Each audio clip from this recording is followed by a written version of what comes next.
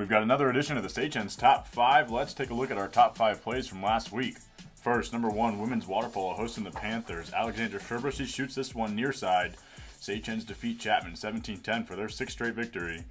Now it's Sagehens softball hosting the Poets. We've got a 5-4-3 double play. Devin Waddell with the full extension. Whittier coach thinks she's safe, but we say otherwise. Then in the bottom of the 6th inning, Katie Hurley's going to hit a single through the right side. That's going to bring in Devin Waddell as the Sagehens defeat Whittier 1-0.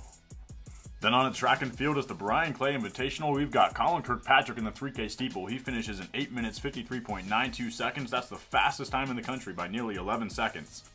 Last, we have the 6th Street Rivalry for number 2 women's tennis. Masha Levin seals the match with a 3-set victory as the Sagehens defeat number 3 CMS 7-2. That's the first Sagehens women's tennis road victory since 2010.